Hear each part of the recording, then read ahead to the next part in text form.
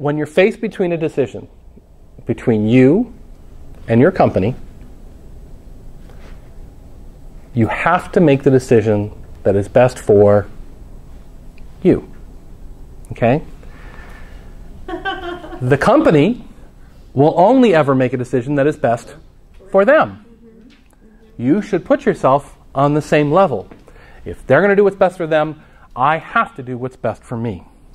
Even if your manager, your coworkers, your company may not think it's a good idea for them, well, so what?